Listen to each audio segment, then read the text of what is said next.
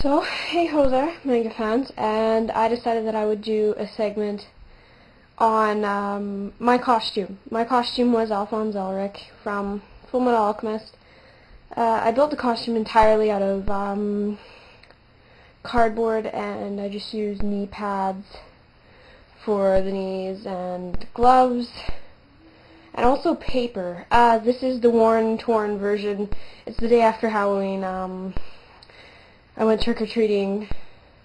I'm so cool. I love candy though. Like, see my mountain of candy? Yeah, half of that's gone. How am I this skinny? Don't ask me.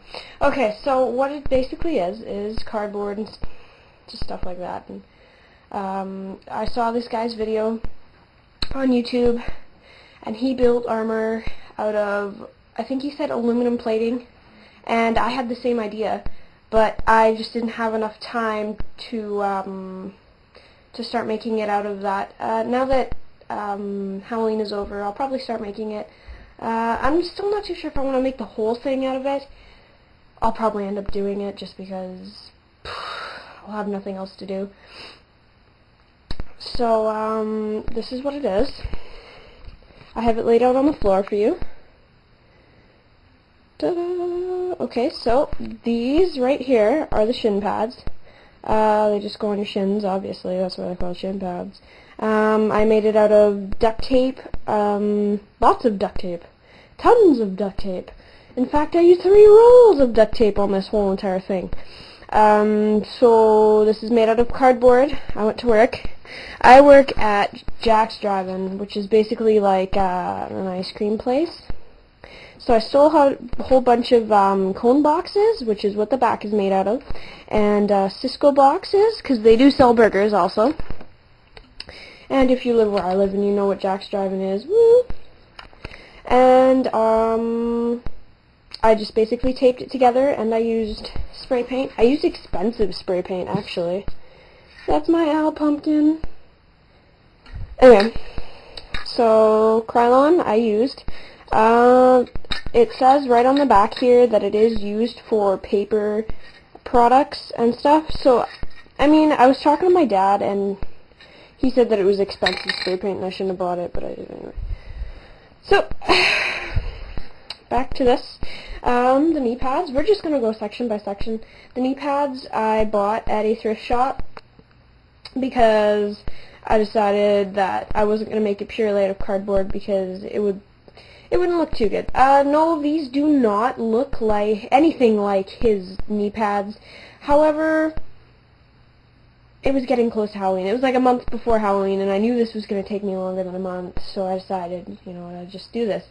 And I went for it, and I won the costume competition at my school, and I was pretty happy about that. It went by grades, so like 9 to 12, and I won the grade 12 part. It's pretty cool, pretty sweet. I spray painted the caps. I did not spray paint the material surrounding it because I decided that I wasn't going to waste that much spray paint because it was like the third last day that I had, because my dad lives a little bit further away from me. I would say 20 minutes away from me. So I went to his house and spray painted my gear, and I didn't think I'd have the chance to go back because of work, and he works and stuff like that. Okay. These are the upper part. Okay, this part, I don't know, I forget what it's called, it escapes me right now. Yes, this is a Fullmetal Alchemist pocket watch. I'm just a loser like that. But, they go up here, and, basically how I attach them is I have belt loops right here. I didn't wear a belt, I wore, like, tighter jeans, so I didn't, you know, run around without pants on. I tied rope to the belt loops, and in the holes in here, this one still has its rope. I unfortunately lost one of the ropes. They would go into here, and they would attach to the top of my pants, so I could pull my pants up and adjust it and do whatever. And also, on the back of these, oh, it's on that one. I attached that to my very back belt loop. And yeah, and they're falling. That's good. They're really worn right now. I wore them for 3 days, the day before Halloween, and the day after Halloween. So yeah, so that would be today, I guess. And I will show you the chest piece last because I love it so much. Okay, we're gonna go to the arms now. Like it's in the way. This is, oh, that goes somewhere else. There. This is the very top of my arm. I'll show you the chest piece in a second. It just goes on the very top of my arm. It slips on. It's very small because I ran out of cardboard at the very last minute that I had. So yeah, they're very small. And that's the other one. And my mountain of candy and my sewing kit and stuff. Woo! And so that's the top. This is probably, I am so proud of these because I thought these were going to be the hardest part. This is the lower arm part, I guess. I was going to use pads for my elbows, by the way, but I just didn't have room on my arms. Definitely going to keep that in mind next time I build this. I will be building it again, hopefully out of the aluminum plating. Hopefully.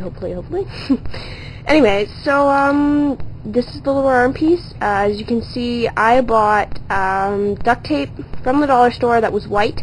I would not recommend that because it chips off so easy, like. See?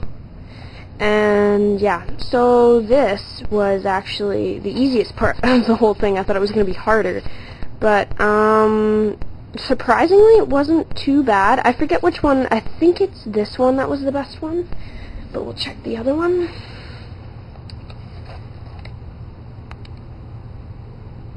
No, it's this one. This one was the best one that I built, just because this was the most durable one.